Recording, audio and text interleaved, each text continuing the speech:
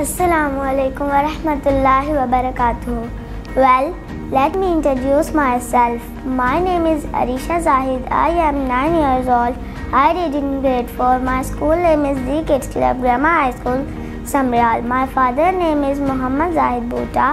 My father is an engineer. My mother name is Sana Zahid. My mother is a housewife. I have 3 siblings. I have 2 brothers and 1 sister. My brother's name are Muhammad Sam Zahid and Muhammad Ayan Zahid. My sister name is Ariba Zahid. My favorite fruit is strawberry. My favorite vegetable is carrot. I want to be an army officer because it's my mom and my wish. Let me tell you about my future plan. I want to be an army officer.